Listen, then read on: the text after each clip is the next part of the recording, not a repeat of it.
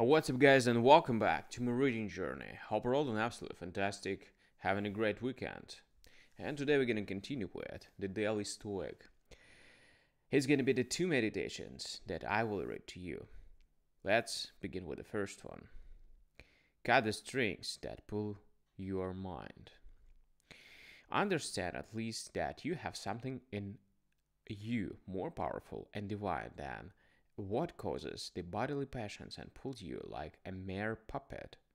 What thoughts now occupy your mind? Is it not fear, suspicious, desire, or something like that? Marcus Aurelius Meditations. Think of all the interests vying for a share of your wallet or for a second of your attention. Food scientists are engineering products to exploit your taste buds. Silicon Valley engineers are designing applications as addictive as gambling. The media is manufacturing stories to provoke outrage and anger. These are just a small slice of the temptations and forces acting on us, distracting us and pulling us away from the things that truly matter.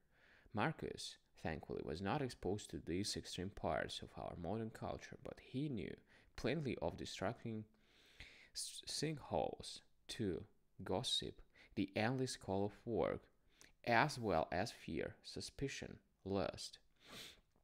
Every human being is pulled by these internal and external forces that are increasingly more powerful and harder to resist. Philosophy is simply asking us to pay careful attention and to strive to be more than a pawn. As Viktor Frankl puts in a well to meaning, man is punished. Man is pushed by drives, but pulled by values. These values, our inner awareness, prevent us from being puppets. Sure, paying attention requires work and awareness, but isn't that better than being jerked about on a string? The next one.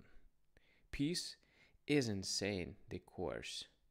In peace in staying the course. Tranquility can be grasped except by those who have reached an unwavering and firm power of judgment. The rest constantly fall and rise in their decisions, wavering in a state of alter- alternately, alternately rejecting and accepting things. What is the cause of this back and forth?